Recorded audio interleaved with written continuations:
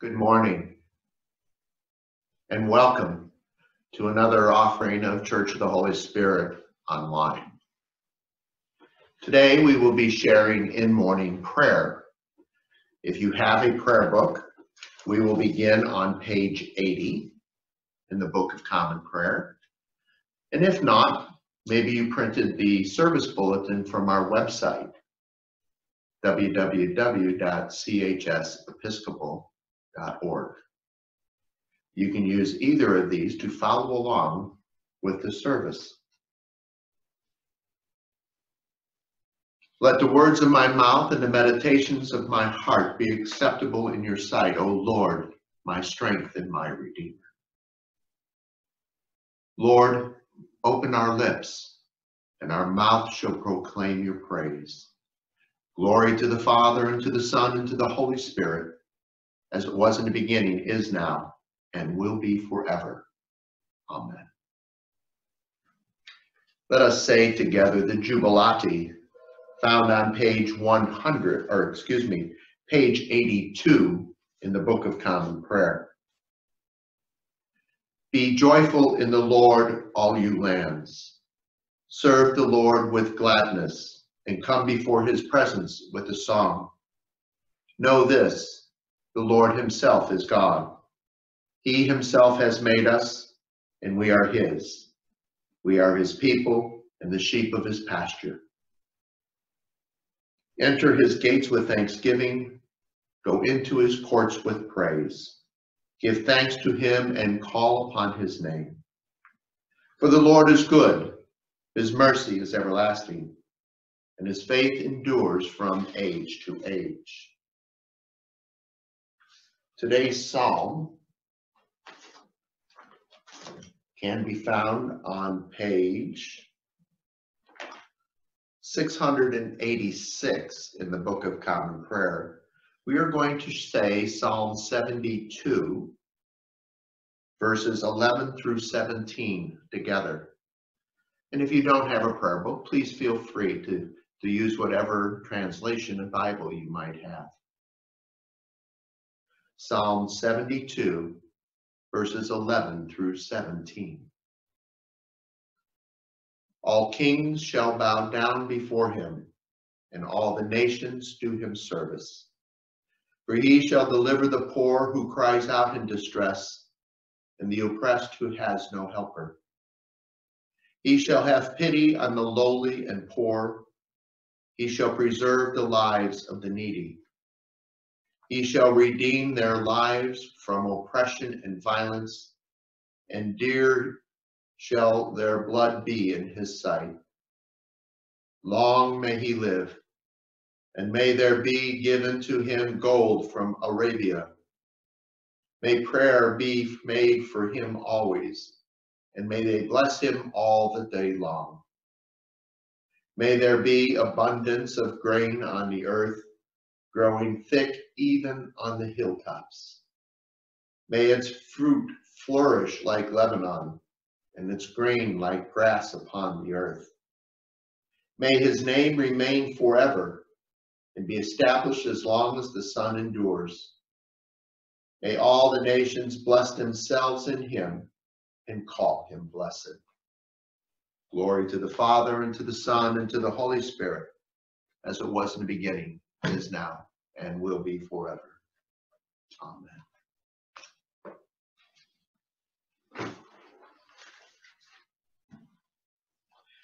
Our reading today, first scripture reading, comes from Paul's second letter to the Corinthians, chapter 2, verses 14 through chapter 3, verse 6. Paul writes, "But thanks be to God, who in Christ always leads us in triumph, and through us spreads the fragrance of knowledge of him everywhere. For we are the aroma of Christ to God, among those who are being saved and among those who are perishing. To one a fragrance from death to death, to the other a fragrance from life to life. Who is sufficient for these things? For we are not. like so many peddlers of God's word, but as men of sincerity, as commissioned by God. In the sight of God, we speak in Christ. Are we beginning to commend ourselves again? Or do we need, as some do, letters of recommendation to you or from you? You yourselves are our letter of recommendation, written on your hearts, to be known and read by all men. And you show that you are a letter from Christ delivered by us, written not with ink, but with the Spirit of the living God, not on tablets of stone, but on tablets of human hearts. Such is the confidence that we have through Christ toward God. Not that we are competent of ourselves to claim anything as coming from us. Our competence is from God, who has made us competent to be ministers of a new covenant, not in a written code, but in the Spirit.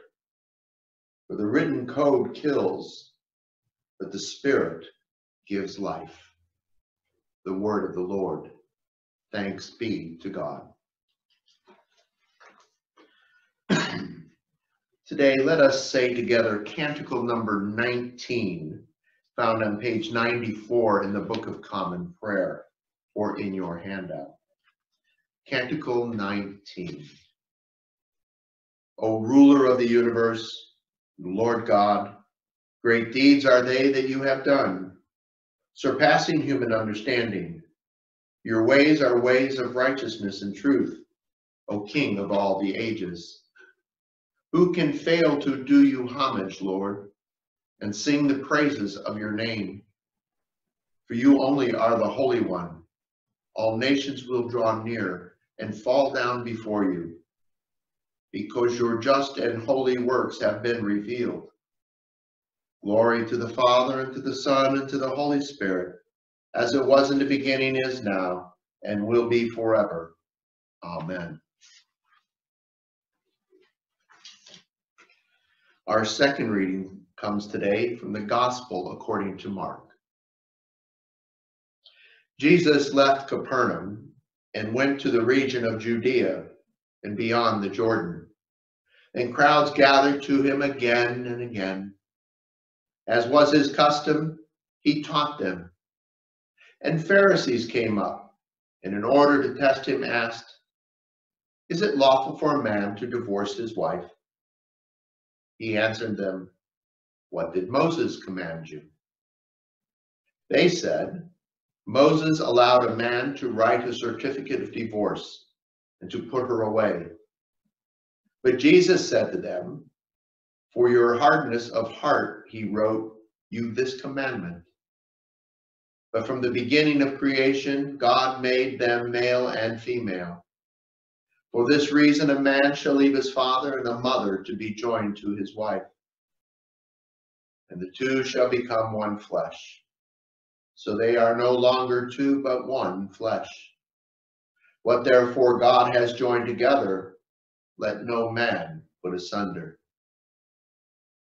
And in the house, the disciples asked him again about this matter. And he said to them, "Whoever divorces his wife and marries another commits adultery against her. And if she divorces her husband and marries another, she commits adultery."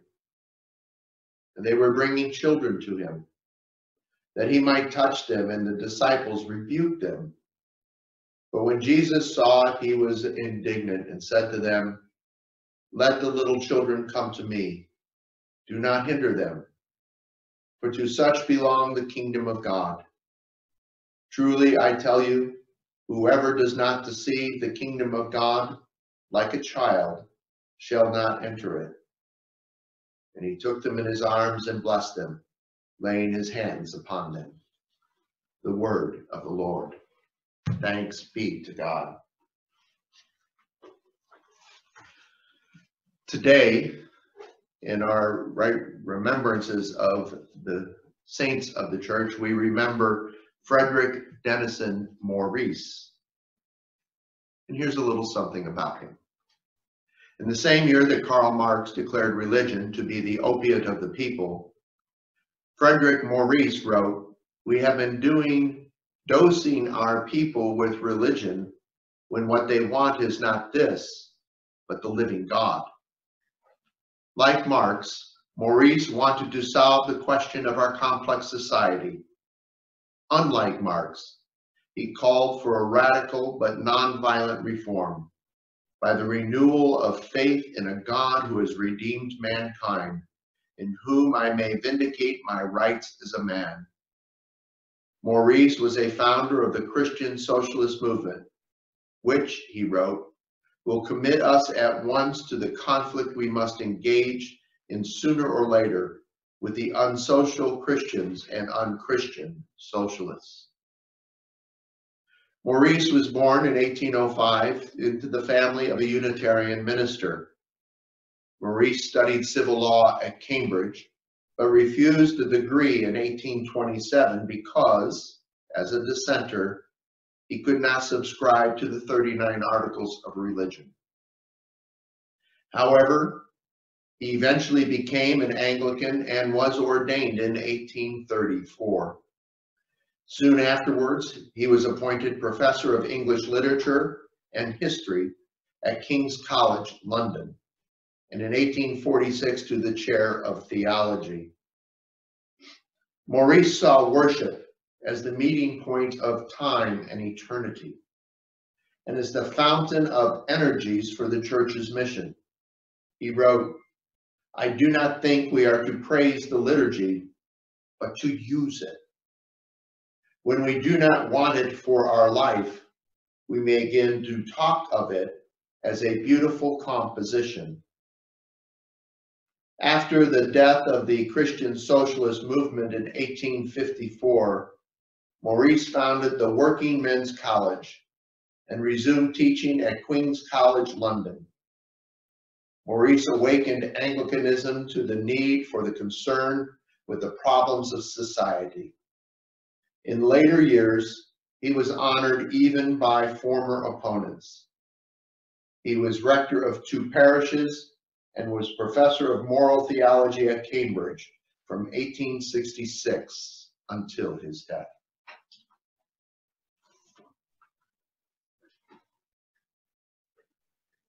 Continuing on page 96 in the Book of Common Prayer, or in your service bulletin, let us affirm together the words of our faith by reciting the Apostles' Creed.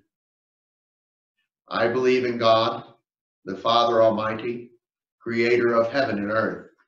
I believe in Jesus Christ, his only Son, our Lord.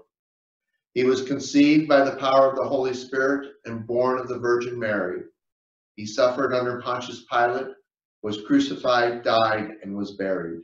He descended to the dead. On the 3rd day, he rose again. He ascended into heaven and is seated at the right hand of the Father. He will come again to judge the living and the dead. I believe in the Holy Spirit, the Holy Catholic Church, the communion of saints, the forgiveness of sins, the resurrection of the body, and the life everlasting. Amen. Continuing on page 97 with the prayers. The Lord be with you. Let us pray. Our Father, who art in heaven, hallowed be thy name. Thy kingdom come, thy will be done, on earth as it is in heaven. Give us this day our daily bread, and forgive us our trespasses, as we forgive those who trespass against us. And lead us not into temptation, but deliver us from evil. For thine is the kingdom, and the power, and the glory, forever and ever. Amen. Let us say together suffrage A, responsively. Show us your mercy, O Lord, and grant us your salvation. Clothe your ministers with righteousness. Let your people sing with joy. Give peace, O Lord, in all the world. for only in you can we live in safety. Lord, keep this nation under your care and guide us in the way of justice and truth. Let your way be known upon earth, your saving health among all nations. Let not the needy, O Lord, be forgotten, nor the hope of the poor be taken away. Create in us clean hearts, O God, and sustain us with your Holy Spirit.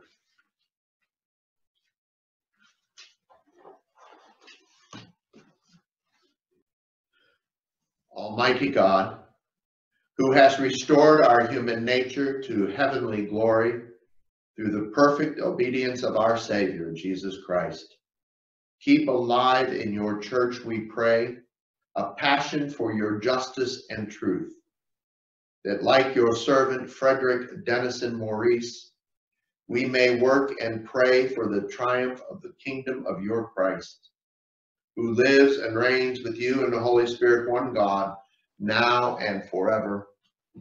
Amen. O God, the author of peace and the lover of concord, to you is eternal life, and to serve you is perfect freedom. Defend us, your humble servants, in all assaults of our enemies, that we, surely trusting in your defense, may not fear the power of any adversaries. Through the might of Jesus Christ our Lord. Amen. Almighty and everlasting God, by whose Spirit the whole body of your faithful people is governed and sanctified, receive our supplications and prayers which we offer before you for all members of your holy church, that in their vocation and ministry they may truly and devoutly serve you, through our Lord and Savior, Jesus Christ. Amen.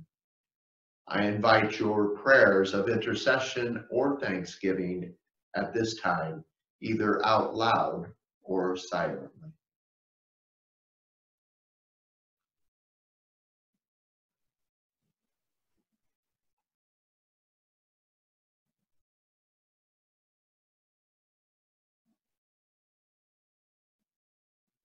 Heavenly Father, as we gather today, giving thanks for our many blessings, we lift up those whose need is greater than ours into your loving care. Watch over those who suffer from this coronavirus. Bless them and heal them. Send your spirit of peace upon those who love them, who are worried, anxious, despondent, that they may know that you are with them. And Lord, we ask that you watch over all the caregivers who are your healing hands and comforting touch in this world. Protect them. Be with them always. Amen. Let us say together the great thanksgiving found on page 101 in the Book of Common Prayer. Almighty God, Father of all mercies, we, your unworthy servants, give you humble thanks for all your goodness and loving kindness to us and to all whom you have made. We bless you for our creation, preservation, and all the blessings of this life, but above all for your immeasurable love and the redemption of the world by our Lord Jesus Christ, for the means of grace and for the hope of glory. And we pray, give us such an awareness of your mercies, that with truly thankful hearts we may show forth your praise, not only with our lips, but in our lives, by giving up ourselves to your service, and by walking before you in holiness and righteousness all our days. Through Jesus Christ our Lord, to whom with you and the Holy Spirit be honor and glory throughout all ages. Amen. Let us bless the Lord. Thanks be to God. May the grace of our Lord Jesus Christ and the love of God and the fellowship of the Holy Spirit be with us all evermore. Amen. Have a blessed day.